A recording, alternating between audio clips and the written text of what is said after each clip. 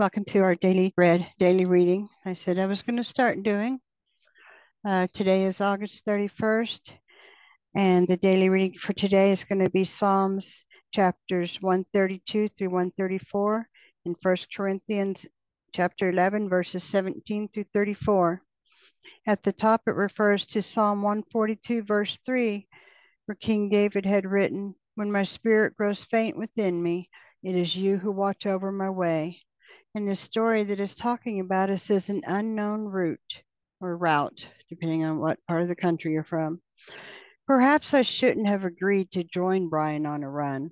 I was in a foreign country and I had no idea where or how far we would go or what the terrain would be like. Plus, he was a fast runner. Would I twist an ankle trying to keep up with them? What could I do but trust Brian because he knew the way? As we started, I got even more worried. The trail was rough, winding through a thick forest on uneven ground. Thankfully, Brian kept turning around to check on me and warn me of rough patches ahead. Perhaps this was how some of the people in Bible times felt while entertaining unfamiliar territory. Abraham in Canaan, the Israelites in the wilderness, and Jesus' disciples on their mission to share the good news. They had no clue what the journey would be like, except that it would surely be tough. But they had someone leading them who knew the way ahead. They had to trust that God would give them the strength to cope and that He would take care of them. They could follow Him because He knew exactly what lay ahead. This assurance comforted David when he was on the run. Despite great uncertainty, he said to God, "When my spirit grows faint within me, it is you who watch over my way." Psalm 142:3.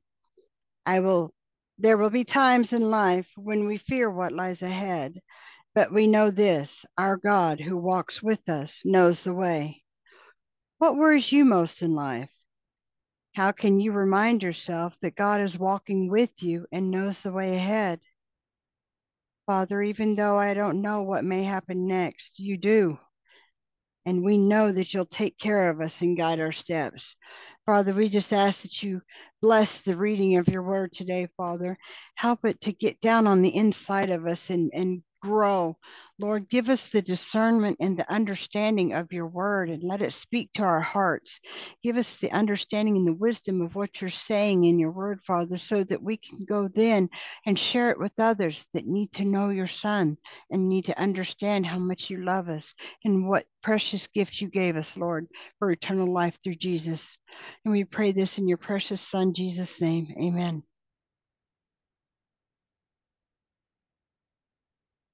We're going to start with Psalm 132.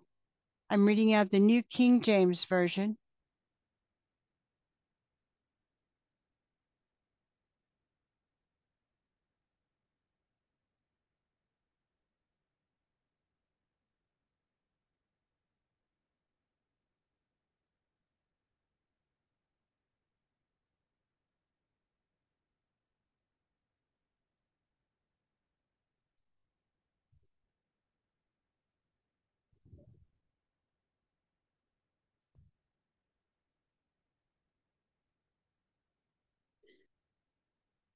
The author is David.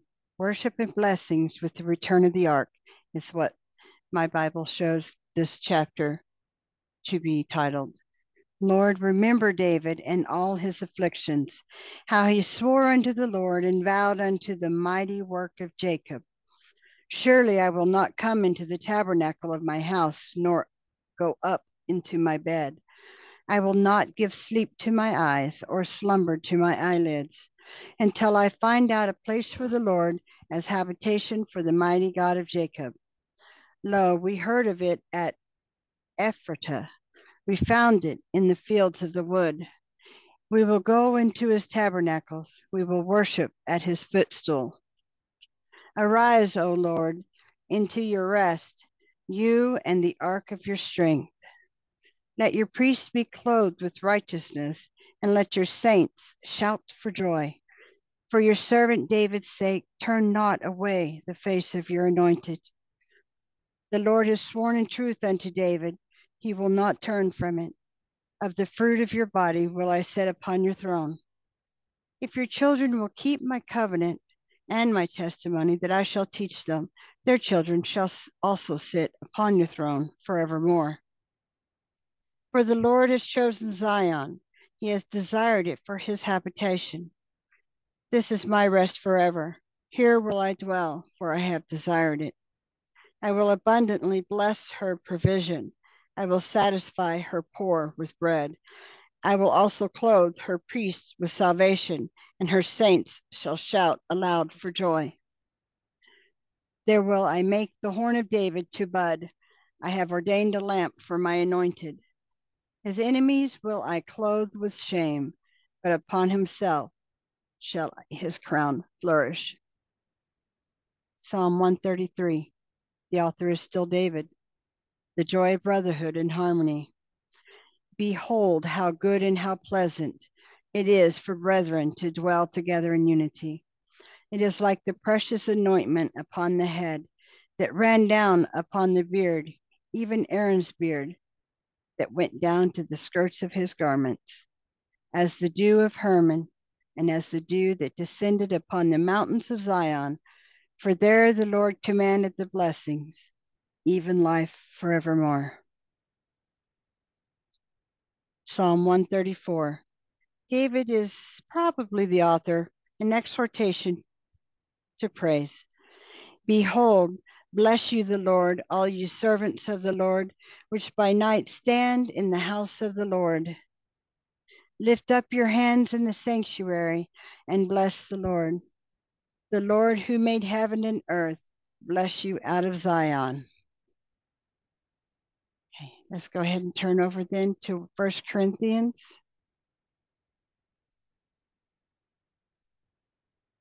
And that'll be our final reading for today. It's chapter 11, verses 17 through 34.